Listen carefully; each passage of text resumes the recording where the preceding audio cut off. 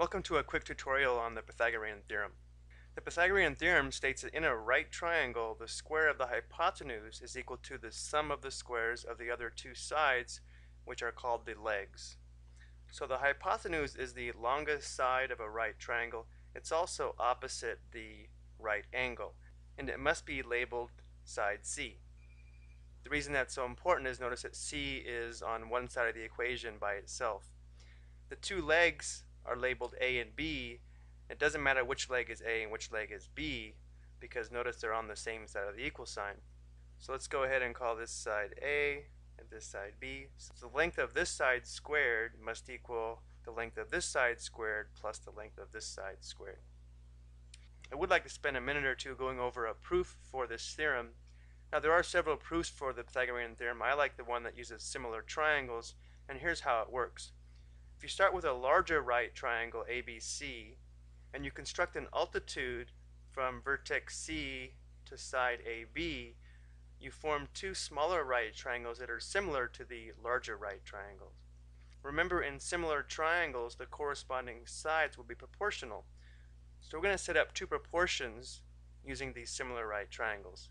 So first we're going to compare the ratio of A to C, which is the longer leg to the hypotenuse of the largest right triangle, and that's equal to the ratio of E to A, which is the longer leg of the blue right triangle to the hypotenuse of the blue right triangle, and B is to C, where B is the length of the shortest leg of the largest right triangle and C is the hypotenuse, and that must equal the ratio of D to B, where D is the length of the smallest leg of the smallest right triangle to its hypotenuse. Remember, when you have a proportion, the cross products must be equal, so we'd have A squared equals C times E, as we see here, and we'd also have B squared equals C times D, as we see here. So A squared plus B squared can be written as C times E plus C times D. Notice these two products have a common factor of C. So if we factor out C, we're left with C times D plus E. But notice D plus E is just C. So we'd have C squared here, and therefore the Pythagorean theorem showing that A squared plus B squared is equal to C squared. Now that we've proven it, let's go ahead and try some problems. We want to find the length of the missing side of the right triangle. So we'll start with our theorem. C squared equals A squared plus B squared. C must be the hypotenuse, which is this side here because it's opposite the right angle. And these two would be the legs, so we'll label these A and B. Let's go ahead and substitute these values into the theorem, and then we can solve for C. So we'd have C squared equals A squared, or 12 squared, plus B squared, or 9 squared. So we have C squared equals 12 squared is 144. 9 squared is equal to 81. So we have C squared equals 225. And now to find C, we can take the square root of both sides. Now we're only going to take the principal square root or the positive square root here because we know C would be a length, and this length can't be negative. 225 is a perfect square, so we have C equals 15, in this case, meters. That's the length of the missing side. Let's go ahead and try another one. If you look at our diagram, now we're trying to find the length of one of the legs. So again, we start with the Pythagorean theorem.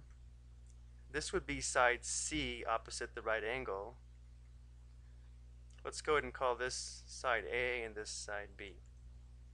So using our Pythagorean theorem, we would have 22 squared must equal A squared, which we don't know, plus 17 squared. 22 squared would be 484, must equal A squared, plus 17 squared equals 289.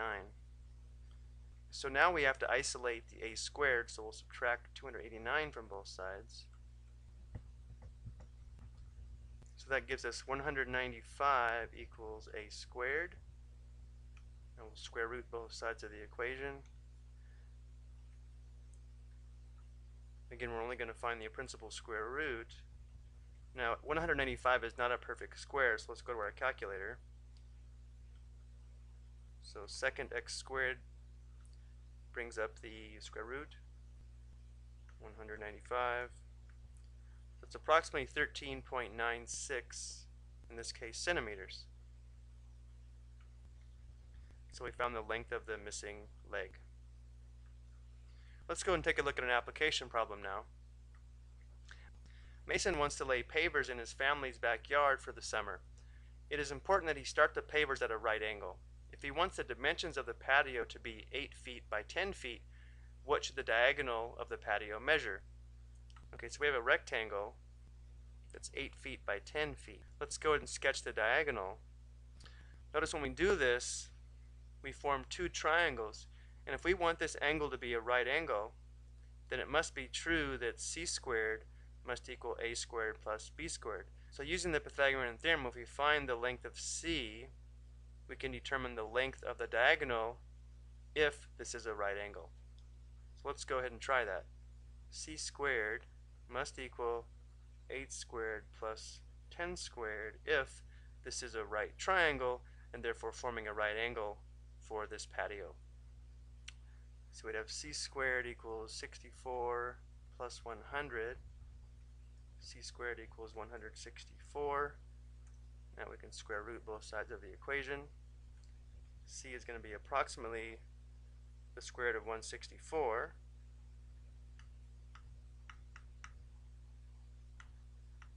So it's approximately 12.81 feet. Now, since this will be measured using a tape measure, it might be helpful to convert this 0.81 feet into inches. Let's go ahead and do that on the side. So 0.81 feet, put that over 1. To convert this into inches, we'll multiply by 12 inches, which is equal to 1 foot. Notice how the units of feet simplify out. So we'll find this product and it will give us the inches. 0.81 times 12. So it's approximately 9.72 inches. So C is approximately 12 feet, 9.72 inches. 0.72 is very close to 0.75, which would be 3/4 of an inch.